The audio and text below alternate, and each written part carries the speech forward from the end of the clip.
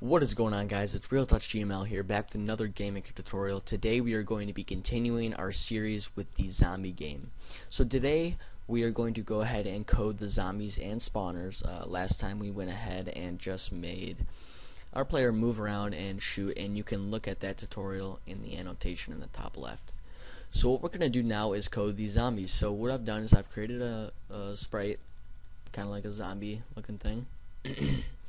And yeah, let's go ahead and create some objects. So what I'm going to do here is I'm going to create an obj zombie, and there we go. Just give it the sprite, and then we are going to I am going to create an obj spawner. Now we'll get a little more detailed into this in later tutorials, but right now we're just going to create an obj spawner. So in this step event here, what we're going to say is if floor random, we'll say 20, is less than 1, instance create x comma y obj zombie. So what this means is if floor, so floor means it's going to be a whole number, so it's got to be like 5 or 8, or it can't be like some decimal point. It's got to be a whole number. So if floor random 20, so pretty much since we said 20 here, it's going to pick a number through 0 through 20.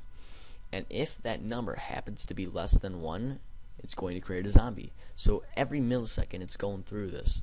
So if you increase this number, you're going to decrease the odds of a zombie spawning. So if we go ahead and put this in the room, we can actually put this in multiple places. That's what's nice about it. And as you can see, there are some zombies that pop up. Now they didn't do anything yet because we have not coded them to do anything. So what we're going to do is in the zombie event, in the step event, we're going to say image angle equals point direction x comma y comma obj player dot x and obj player dot y. And pretty much that's just going to have the zombie point towards our player. So now what we're going to do is we're going to say MP potential step obj player dot x and obj player dot y, and at a speed of 3, and then we're going to say false. So pretty much what MP potential step is, it's just a more fancier version of move towards point. And pretty much this is just a little better pathing. So we have this last statement here, and that checks for solid objects. So if there's a solid object in the way, it'll kind of get around it in order to get to your player. And in order to put this on, we would say true, but right now we have a little problem that if our zombies spawn on top of each other, they won't be able to move because they'll be trying to get around each other and they won't be able to. So that's why I have it on false right now, but we will change that later. So now if we go ahead and play it, as you can see, they are spawning, and I did set the number a little high here. Yeah, I set the number a little high, so on the spawner. So we can go to the spawner here and we'll set it to say 70. And that'll probably decrease our odds by a lot. Still got some wow, still a lot spawning out. Now you see how they kind of sometimes they spawn like right after another, like boom boom, like we just saw over there. We can actually fix this.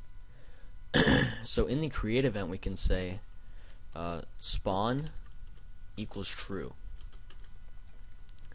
And in the step event, if it spawns, then we're going to set spawn to equal false, and we're going to set alarm 0 to equal, we'll say 60, we'll say 30. So no matter what happens, there's always going to be a second apart where the zombies spawn. So we'd have to do and spawn equals true. So now in alarm 0, just set spawn to equal true, and that fixes that. So now you'll never get that little boom boom of the spawning, which is a lot nicer. And so yeah, that's my tutorial for today. Go ahead and leave a like, go ahead and subscribe. Next tutorial we will be going for actually collisions with these zombies and getting in blood effects and stuff like that.